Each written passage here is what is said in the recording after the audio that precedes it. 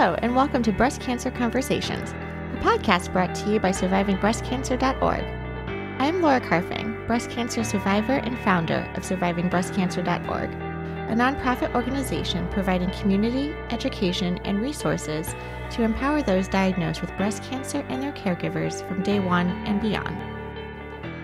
Hi, everyone, and welcome to another episode of Breast Cancer Conversations. I am so glad that you are here because each week we come out with a new episode with amazing content, amazing speakers, and I am just so thrilled you guys tune in each week to listen.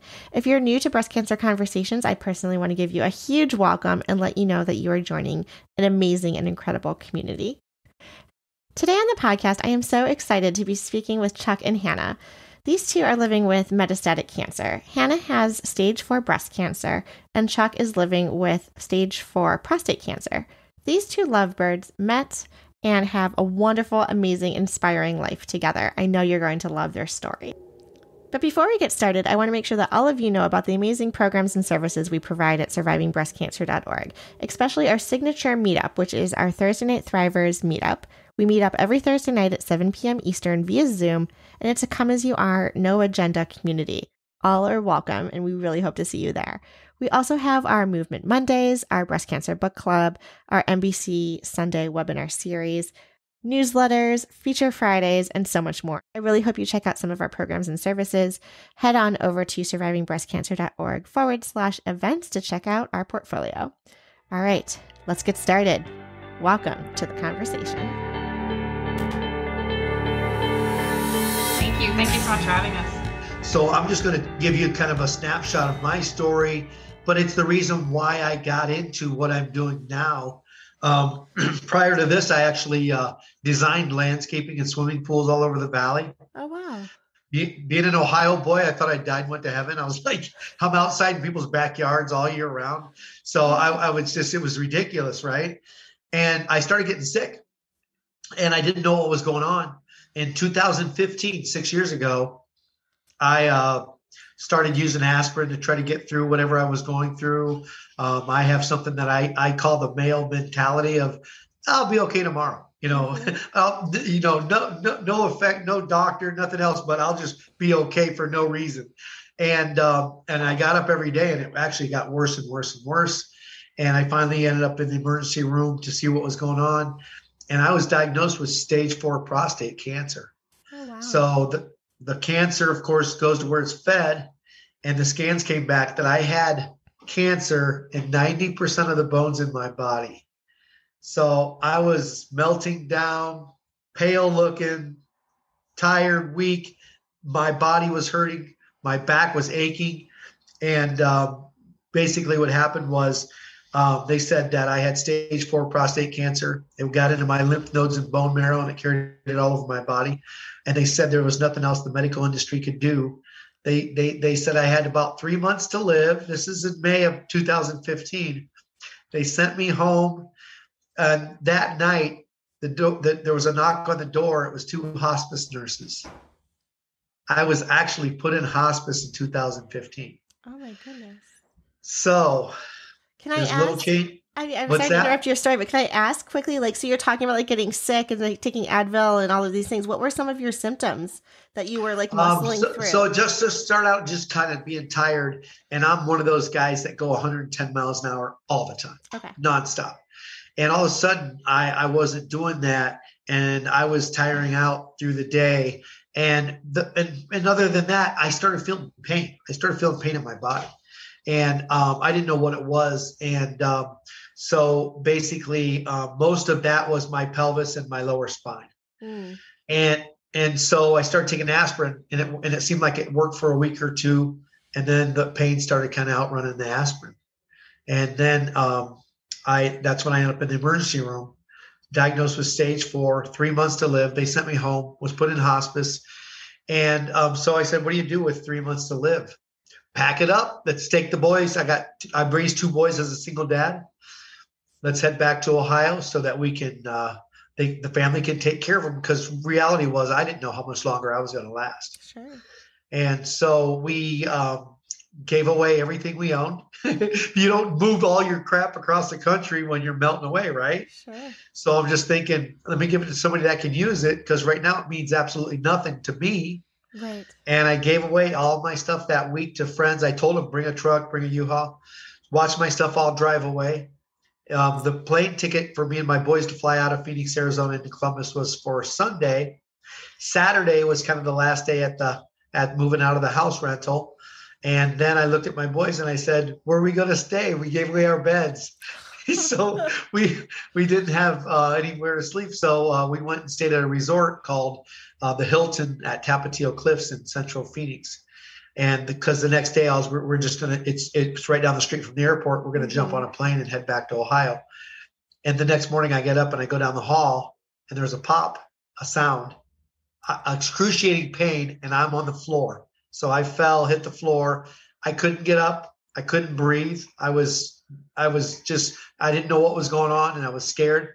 The fire department was called, or the 911 was called, and the fire department showed up. And basically, they rushed me over to John C. Lincoln Hospital. It's the closest hospital to where the resort was. At John C. Lincoln Hospital, they started running their own scans and tests. And they said, we want to do a couple surgeries tomorrow. Like, we got to do this right away. So I actually went into 2 surgeries the next day. I was laying flat on my back. This story gets crazy right here, and I just need you to bear with me because I still get chills when I tell it myself, and it's been 6 years now. I'm laying flat on my back in the recovery room, and the docs came in and explained the surgeries went perfectly and everything, and talked about follow-up and what was going to happen once I got home. And as I'm laying there watching everything going on around me, the room turns weird cold for no reason at all. And I'm like, what just happened? And I scrunch up and I look to my right because there was big double doors at the right on the end of the room where they were taking everybody in and out into the surgery rooms. And I said, somebody left the door open and let the cold air come through here. And I looked down, the doors were shut. And I'm like, what is going on? And I start to come back to my left and I jump. And I'm actually looking at a brown robe, white scarf, beard and face of Jesus. I'm looking at Jesus. He's looking at me. I'm an old Catholic boy from Ohio that don't go to church anymore. So I was like, what is going on? And his right foot does like a half a step towards me, and his hand reaches out and touches me on the shoulder, and he's gone. And I'm laying there just flipping out. Like, what did I just see? What just happened? And I didn't see his face or his mouth move. I just heard in my head, I got you. And I was like, what is going on? And they even rolled me up. I looked around to see, was it a doctor? Was it a nurse? Was it a janitor? Anybody else in the room? But it was just a temporary visit from Jesus, and he was gone, right? So the reason why I have to tell that part of the story is because what happened next just totally flipped out everybody, including my doctors. The pain from a broken back, 2 surgeries, and stage 4 cancer stopped that day. I was on liquid morphine. I was on, you name it. My pains started piling up. I had to take two grocery bags to the fire department to dispose of them when I actually got out of the hospital, because they kept, writing prescriptions for the pain meds kept coming. And I was like, I don't like taking aspirin. I don't want to take a drug if I don't have to. And so what happened was, I basically did go through chemo, 10 days at John C. Lincoln Hospital, 5 weeks at the Mayo Clinic because I was in a back brace. I couldn't even tie my own shoes and shower and stuff. And what happened was I started through my chemo, and it was kicking my butt. I was one of those people where the chemo was unbelievable. It wasn't really the first day after the chemo, but the next day I couldn't hardly get out of bed. I tried to get up and put on my shoes. I was going to go for a walk down the hall, and I made it to the doorway, made it back to the bed, and slept for 5 hours. So I'm one of those guys that the chemo just flat out kicked my tail. And but what happened on my good days was I did start walking out down the hall, out the door. And if you Google Earth, the Mayo Clinic in Scottsdale, Arizona, it's in the middle of the desert. There's nothing around it. So I love to be outside and hike and stuff. So I said, I'm getting out there where in my element, And so I walk out into the desert and start moving my body, trying to see what I could do with movement and stuff. And just had some incredible me and you personal conversations with God, like, what gives, I've been taken out of society. So basically, as I see myself improving and getting better, my phone starts ringing. And it's people like, hey, my wife was diagnosed with cancer. My cousin was diagnosed with cancer. I was diagnosed with cancer. We're watching your stuff on Facebook or on social media. What did you do? And I was like, why are you calling me? And pretty soon, I started telling my story, and I would tell them, what I did do. They were like, what? The dog's back there going crazy. They want to be part of the conversation. Yeah. He's like, don't leave me out. So anyway, what I realized was I wanted to give them kind of a takeaway. If I'm telling my story and they're getting kind of excited, they're like, hey, I've got hope here. Yeah. Then what came back was I would tell them, okay, this is what I did. I prayed. I believe in love. When my neighbors showed up with food because I couldn't cook meals because the chemo was kicking my butt, I loved it. I couldn't believe how I was like, you cooked dinner for me, and I just loved the way I felt, and I know it had to be healing. Mm-hmm. Juicing was something I did all through the whole experience. I started using a lot of essential oils, frankincense, and lavender, and different things that I needed for me and for the immune system and stuff. And then my fifth go-to was move the body. So those were my kind of like, this is what I did, and I'll chat with you in a couple of weeks. I was in sales my whole life, so you didn't just leave somebody hang, Yeah. But I would chat with them, and they were juicing, and they were exercising, and they were doing whatever they could do, because most of them, their doctors didn't know. Their doctor, well, my doctor said, I could juice, but start out slow, or I could go for a walk, but start out slow and see how you feel.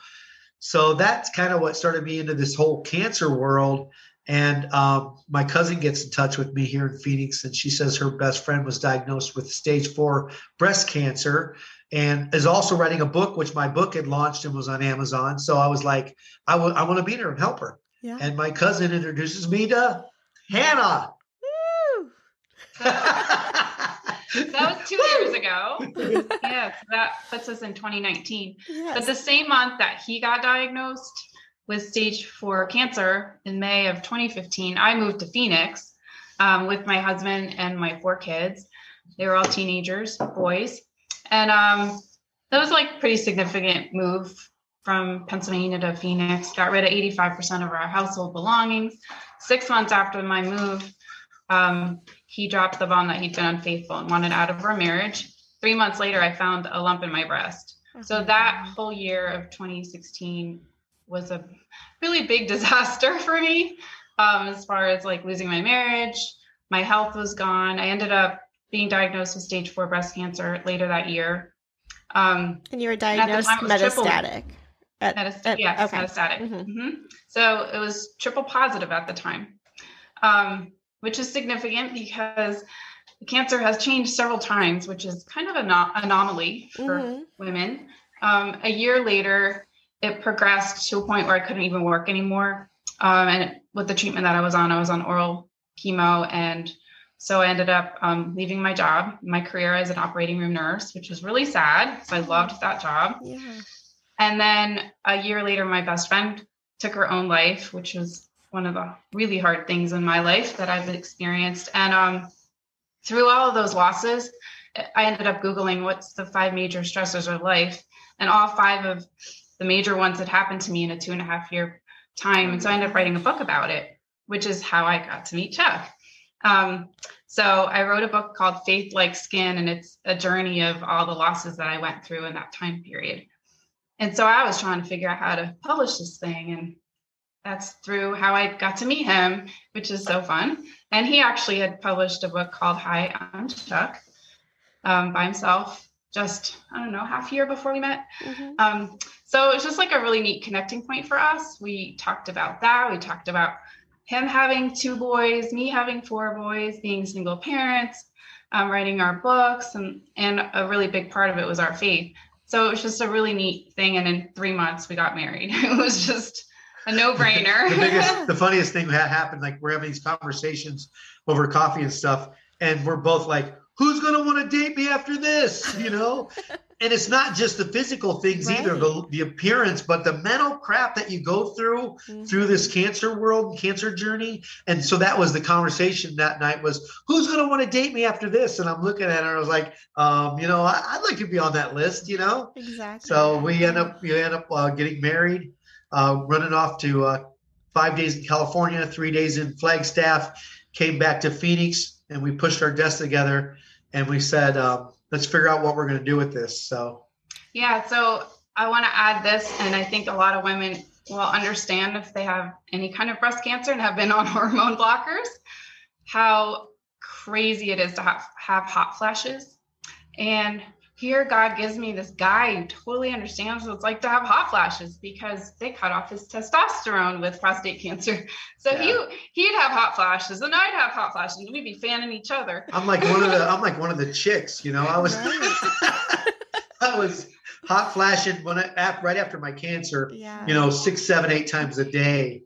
And it got down. Now it's pretty interesting. After 6 years, it's more like something emotional will happen, or I don't know, but something brings it on, so I still have them, but not as frequent as I did back when I first went through the cancer journey. So when Chuck and I met, the cancer I had was stable. So at that point I had ER/PR positive, HER2 negative. And so was it in your bones, or where did it metastasize to? To my lungs, some nodes in my chest, my armpit at that point. So it was significant enough that they wanted to treat me like the whole systemically. Yep. And before that point, I had refused IV chemo and radiation, and had done really high, like mega dose vitamin C, and actually had really good response with all of the natural stuff, till all of a sudden it didn't. In 1 month, everything just blew up. So I've kind of had an experience with the natural and the conventional, and somehow I've married the two together so I can use the natural to help strengthen the effects it has on our bodies during conventional treatment. So when we got home from our honeymoon, we'd been talking a lot about cancer coaching and how that looked. And I was like, why don't you have a nonprofit, while we were dating even? And he's like, I don't know. It just seems like such a mountain of paperwork and just too big to think about. That's exactly what it is. So yeah, you understand. So, we put our heads together and we did a lot of YouTube and Googling and figured it out, and did the paperwork. And within 4 weeks got our IRS notice that we'd been accepted as a nonprofit, which blew our mind because we thought it was going to take 4 to 6 months. And we landed on our name for it, which is called Living Hope Cancer Foundation. Started a website and just continued on with what we had been doing, which was taking phone calls and really encouraging people in that place where, your doctor gives you a medical diagnosis and a medical plan, which includes your treatment. But then they're kind of like, all right, there you go. You get in your car and you're going home freaking out, and you don't really have a support for that emotional and the mental and all of that. And so that's the piece we felt both each had our own experience that we felt was missing. And that's the space that we found ourselves in, that we got to encourage people. And through those 5 pillars that Chuck was talking about, but, so much of it is getting involved in the doing that helps your mindset turn on into healing. And so as we were talking about that, figuring it out, our whole nonprofit and our cancer organization started to have more meaning, and we started to understand what it really meant. And a lot of that was also just giving people information. And so we wanted to figure out how to do that better, and we couldn't replicate ourselves every single day by taking 1,000 phone calls a day and spending the whole day on the phone. So we figured out that we needed to set up a little video resource library and create videos where people could get coached. So that's something we worked on last year. And it's called Cancer Roadmap Project. So there's 40 videos there. 56 videos there. And more recently, we added what to expect with the mastectomy, little video series, just like a real basic 101, all the stuff that you just don't have answers to, immediately. And it was all the stuff I didn't have answers to. And I was a nurse, had no idea. So we just figured out that there's a way to help people and be able to navigate all that unknown of cancer. Oh, so the Cancer Roadmap Project, as we were getting calls, we were like, we put a notebook in between our desks. It was like, that's important. That's in the calls over the last year about breast cancer, what to expect through a mastectomy. All these things we're like, it's not, we couldn't find it ourselves out there. So we Hannah worked on a series of videos. Last week we were in Colorado for 9 days with speaking events over there, and between our events and stuff, we sat down and she would make they're only 2 to 3 minute videos. So they're not like some perfect. crazy, writing a book. The bite size. Like I want the answers, very consumable. Yes. And that's what people want. They're used to Instagram and TikTok, very short stuff. And it's so much easier to consume it and get that information that way. So. And what we didn't know, while we're, focusing on Hannah's health, of course, was number one on our priorities. And number 2 was taking the cancer calls that came in all day long. And then number 3 was the foundation started growing like crazy because of social media. And we were getting calls from people like, where did you find us? But because of the cancer roadmap videos and the help we had out there, I know I didn't. I know we've talked about it a little bit, but we really didn't know what was getting ready to happen. Mm-hmm. And all of a sudden we start getting like even emails from South Africa, Australia, Ireland. And they're like, we are watching your videos and this is exactly what we were needing. And we are in happy tears right now. Oh, I get goosebumps just hearing that. Like sometimes, especially with digital, like you don't really realize how expansive your reach is and how humbling that can be when you're like, wow, my video is really helping people across the world. Like how powerful is that? It's crazy. So the really interesting thing is, so we got married January 1st, 2020. We all know how wonderful 2020 was. 5 months into our marriage, 4 months, I started having neck pain, and we're trying to figure out, I had high heart rate, increased problems breathing, and scans weren't really showing a whole lot. And the only thing that felt good is if Chuck was pulling on my neck to help relieve the pressure. She'd lay on the bed. She's like pulling my neck. And I know the human body. I was like, I don't really like doing this, but if I just pull lightly, it relieves some of the pain. Mm-hmm. But I'm like, I don't really want to be doing this. So ding, ding, ding, something's wrong. And I was like, there's something off, but I had not experienced this particular thing happen to my body before. So I was like, I need answers, kept telling my doctor something's going on, finally had another scan. And again, I had all this spread and find out I have a compression fracture in my neck. And I was throwing up violently from it because it was so painful. And they rushed me to the hospital. And this is right during COVID when it was like, drop the person off at the door. Right. And see you later. So Chuck couldn't come in with me. And they didn't know what was wrong with me at the time yet, and put me in a little dark room and had me have a CT scan first. And they come in the room, sit down and say, we're sorry to let you know you have a broken neck and you need emergency surgery, and slap a brace on my neck. And during that time, they even snuck Chuck in for a while till they decided they had to move me to another hospital where they could actually do the surgery. So it was just a lot of alone time last year. Going through these things, with COVID, I can feel that a lot of women have gone through that last year with having to go to chemo treatments and surgeries and all kinds of things on their own. It was a real time of learning for me, where to go, and where a big piece of my life is my faith. So that was a place where I went, was going to God with it all. And so I ended up having emergency surgery where they fused my entire neck. They went through the front of my neck.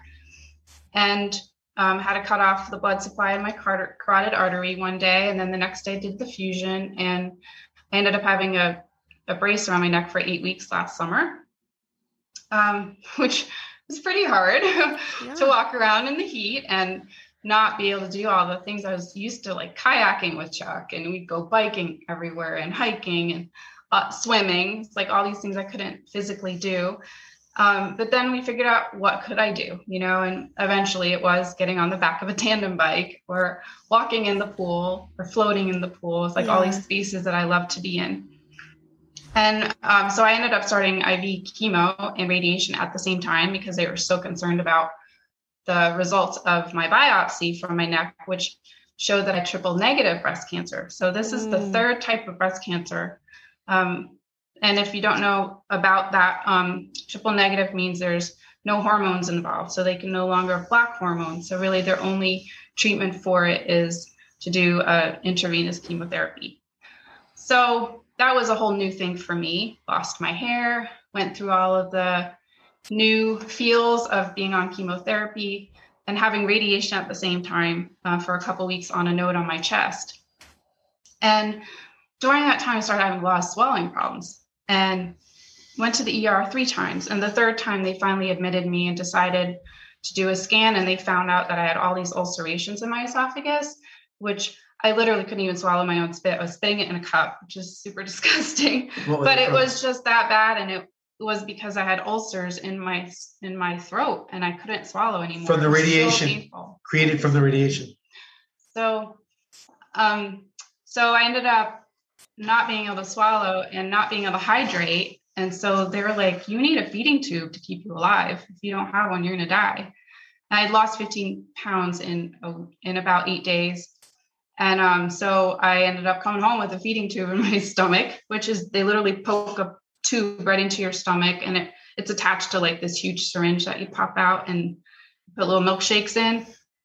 And so I had to feed myself that way for 7 weeks last year. And eventually the ulcerations healed enough that I was able to swallow liquids and be able to eat again and retrain myself. Yeah. So it was quite a summer last year. Did your radiologist, oncologist, like tell you about some of these risks, or were they concerned? I mean, there's always risk with radiation and chemotherapy, but this sounds to get to that level of being in the ER sounds like there's something, I don't know, from my perspective, something seems amiss. Yeah. So when you sign the paperwork, that really wasn't on the paperwork as risks. There's other things, but it is a known fact that radiation can cause scatter. And sometimes I think maybe even the healthier you are, your body can really absorb it. And some people, they just absorb radiation, and apparently mine does. So I actually absorbed it also in my lungs and now have permanent scarring in my lungs from it. But the real significant one for me was this ulceration, which to this day, I still have a scarring in my esophagus that I have to get stretched every like 3 to 6 months so I can swallow food. So it's something that I will live with forever. Gift that keeps on giving. So that's always a thing to take in consideration with radiation. It's like you're hoping it's going to do its work and shrink something, but it can also damage the area. So it did do its job and it shrunk that tumor where it went completely away. But I'm still left with high heart rate and some breathing problems. So yeah, I relate to that. I had radiation on my left side, and even though they tell you like, take a deep breath, we're going to try and separate like the tumors from like your heart area, I now see a cardiologist, oncologist regularly because I'm at such a higher risk now for heart disease, right? And, you know, I think being at these younger ages too, like I'm concerned about the high heart rate. I'm concerned about like the shortness of breath, like all of these little things that you're like, why is this happening, right? Like we got the cancer under control, but what about everything else we're going through? Right. So, it is. You like have to consider all of that when you're doing all these treatments because they all come with side effects. They come with risks. Yeah. And when you haven't gone through it, it's like, you're just hoping for the best. So that's been definitely something where as we navigate, and, you know, we have clients that ask us too, and it's like, it's such a personal decision because you end up going home with those, you know, whatever your decision is, generally speaking, you're going to have some side effects from it. So, by September of last year, though, we had this opportunity, and I'm not kidding, in 1 month, we were jet skiing, we went zip lining, and we were kayaking. So it's just really cool because after having a broken neck and having a feeding tube to be able to get back to that space where we were actively enjoying these parts of our lives. Mm-hmm. And a couple months later, over the winter, I started having lower back pain. And now it was like, okay, there's something, we got to check this out. You know, make sure this isn't something else. And ended up in the ER, and they come in the room and they're like, we have to tell you, you have a sacral fracture, which is the very lower part of your spine on your hip. And there wasn't anything they could do about it because it's not something you can have surgery on. not at that point. And about 2 months later, I again was having some serious problems. I couldn't sit up. I couldn't stand up. I know I'm going over this fast, but there's just so many details. Yeah, no, absolutely. I could be here for 3 hours and tell you my story. But again, it was a situation where in the ER, they're like, we need to transfer you to a different hospital and you need emergency surgery, and ended up with a fusion from my S1 down to my L1 down to my S1. So it was a very significant fusion surgery, which required 60 staples. 7-hour surgery. It was a nightmare.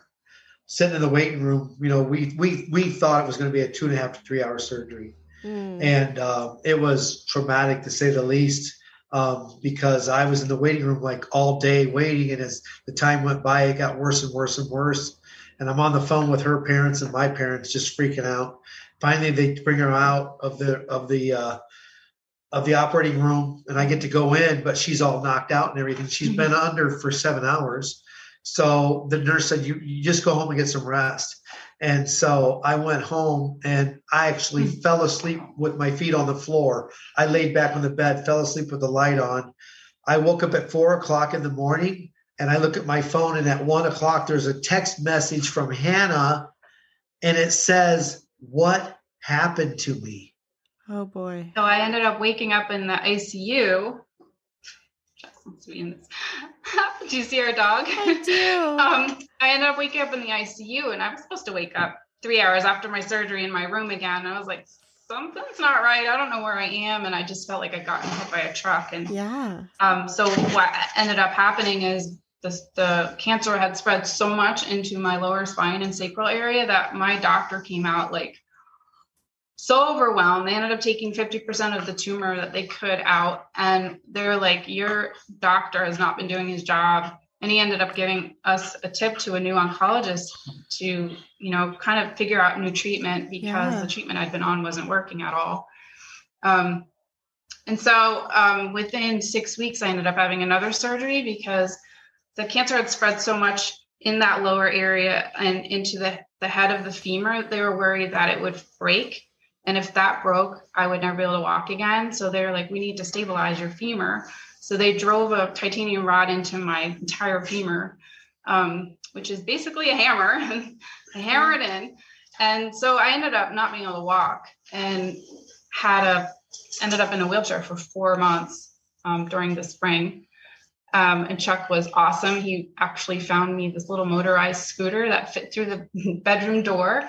And it gave me a little bit of my life back, because before that, I literally couldn't walk. And I couldn't even get far enough with my walker to get to the bathroom. So I had a little porta potty next to my bed. And he did everything for me, from bringing me my toothbrush to brush my teeth, to my tea, to everything I had to eat and drink, and helping me change my clothes. Like, he turned into 100% caregiver. Yeah, I mean, I went from the cancer guy to the caregiver. I went through my journey, so I knew a little bit about caregiving, but I wasn't the person sitting there, helping her sit up when she's in pain, feeding her, changing clothes, everything else around the house. The house needed clean and stuff. And, I first started doing it, and what I realized is I just gave up everything that I enjoyed doing to take care of her. But it was such an important factor that I said to myself, as much as this stinks, I'm going to be number one caregiver in the world. I'm going to bust my butt, to take care of her and make her comfortable. And it's a big factor. I mean, her comfort, her being more comfortable, her seeing me, helping her, and just knowing that I'm there. These things were such a huge factor through this past 6 months of our lives. And the cool thing about Hannah, and I hope this is a reflection and people listening to this really catch this, is every bit of the way, 3 surgeries this year, in pain endlessly, treatments and side effects from treatments. And in her mind, she would constantly say, this is temporary. That wheelchair is temporary. This, I was like, it was a coaching experience for me, because watching her was like, I'm like kind of, like, I'm not sure about this. And she's like, hey, we live it and we coach it. We live it and we coach it. So we live it. Part of it was, just making her comfortable, doing what I needed to do through that time period. And, understanding completely what a caregiver does. Mm-hmm. And caregivers go through whatever the person they're dealing with is going through also. Yeah. So absolutely. In our situation being cancer, I felt like I was going through it again. I think it was even harder going through being a caregiver than it is going through the cancer myself. Just saying that for myself. It's hard. I think emotionally it was harder dealing with Hannah's journey. Yeah, I haven't been a caregiver, but I imagine it like having, because I've had children, watching your own child be sick. You'd rather be sick for them than have them go through it. And it's the same thing. But he has gone through this. So he's able to identify, which is so amazing to me. Like God gave me this man that understood chemo, understood this diagnosis, knew his way out of it, literally through the mindset and like challenging me to dream again from when we met to that daily, like helping me through the really hard stuff, because there's those dark moments where you're in so much pain or throwing up or you just can't get past it, where he's reminding me it's temporary. I know he says it, but so it was a mutual thing where you really need that other person to help you remind you that. And the cool thing is the beginning of July, I was able to say goodbye to my wheelchair and get back to walking, and had physical therapy. And I still continue to do that to help get rid of the limp that I have and retrain all of my core muscles to walk again. Because amazingly, in 4 months, you lose all that. Oh, absolutely. And my last scans actually still showed that I have the same amount of cancer as when I started the new IV chemo treatment 4 months ago, but it's asleep. Like it's stable. So we're happy about that. That's good news. We take the good news when we can. So yes. But, we continue to travel. That hasn't stopped. We've figured out, like, this is what happens with my treatments. I figure out what are my down days, and they're usually like 2 to 3 days afterwards. I don't plan anything. I have meals set up, so people bring me meals, which is such a gift. Mm-hmm. And people are always looking to ways to help you. And so I think that's such a big part of it, is letting people help the way that you really need it, Yeah, exactly. And then like really set myself up for success, so that the more I rest, the quicker I bounce back. And the more I rest at night, I go to bed at 7:30 so that I have like 10 to 12 hours in bed so that I can function and do stuff during the day. And we can do things together and go speak when we're asked to speak somewhere, or travel when we're asked to travel. And we even recently just wrote a book together. So it's our story together. And it comes out in October. So we're super excited about that. It's called How to Get Up and Live. So that's our motto. Our life motto is get up and live.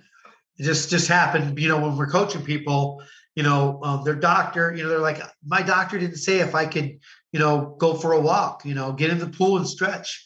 And so I tell them what I did through my journey. They go, I didn't know it.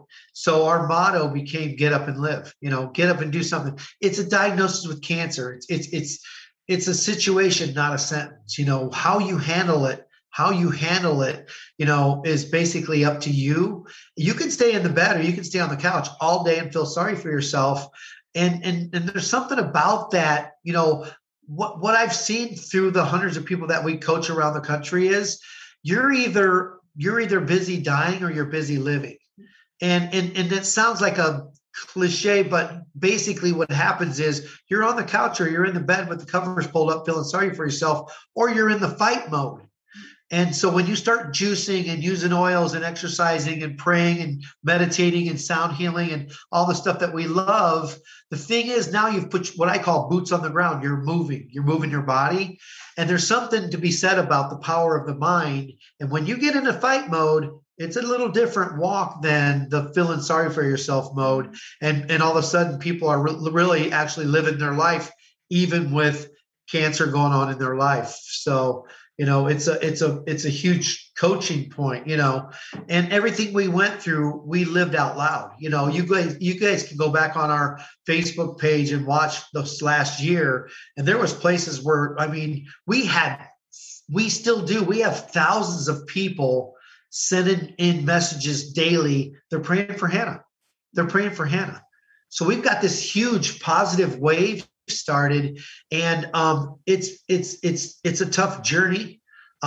We could make the other decision, and we could stay on the couch also and say this stinks. But she'll stay on the couch for maybe 2 days after chemo, and then she's like, "Let's go." And when we say let's go, we go. I mean, it's not like we're going to go, down to the mailbox and back. We're going to Denver, Colorado for 9 days and doing 4 speaking events for the Cancer Foundation. We're going all over the place. So, that's really, really what we do. But, we coach people right where they're at.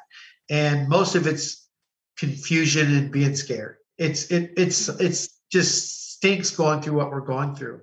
And it's scary, when your body starts not responding to things that you want it to do, or things are growing that you don't want to grow. It's scary. And so we coach people starting right where they're at. And it might be getting on their floor and typing on YouTube on your TV, a stretching class or a controlled breathing class, but you're starting to get in motion. And eventually it might be a yoga class or something else, or a walk around the block with your husband or your dog or whatever that may be, but it starts slow. Another thing that I wanted to add also is everything that we've done from starting this foundation, anybody can do it. It looked like a mountain to me just because I never done it before. I was like, I don't know anything about, a 501c3 nonprofit because I had a landscaping business, And we researched and read and asked a lot of questions every single step of the way. And now when people say something about, I'm going through a journey with cancer and I really feel like I should be helping other people.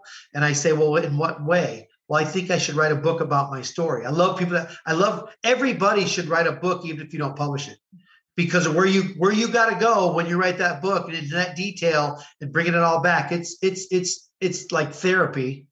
And then, the people that want to stand on stage and be a public speaker, the people that want to just coach somebody else going through their journey. We coach all this stuff because we did it ourselves, and it's all just baby steps and learning it.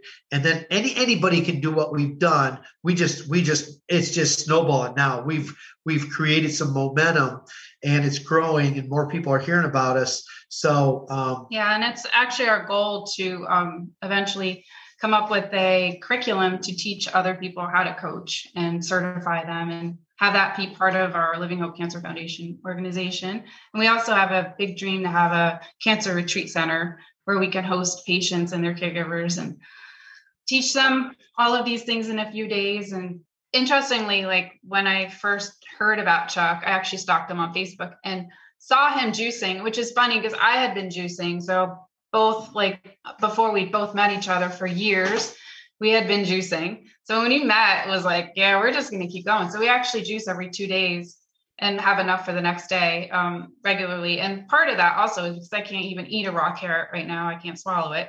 So it's great because I know I'm getting like this straight shot of nutrition right to the mitochondria of my cells. And it's way better for me than drinking a smoothie where your body still has to digest it. I love that about juice. It's like, go straight to your cells.